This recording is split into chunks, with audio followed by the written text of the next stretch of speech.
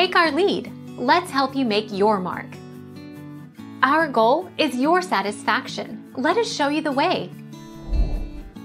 While Luz and Amity are initially at odds in the series, their relationship later thaws. Eventually, Amity is forced to confront her fear, when the monster reveals that she was scared of asking Luz to grom, depicted in a non-platonic fashion.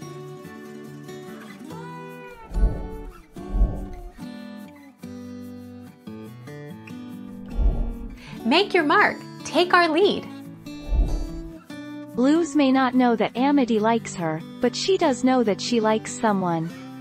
And she seems curious about it, invested even, which makes sense given her love of romance novels.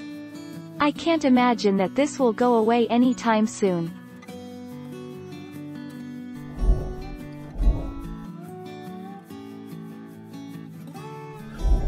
Take our lead. Let's help you make your mark. So I stumbled upon this interview of the creator of the Owl House and the voice actors, and Luz's voice actress mentioned something about creepy Luz. So I think that the creepy Luz they are talking about is the same girl sending letters to Luz's mom and pretending to be her. Thank you for watching. Please subscribe and hit the bell notification.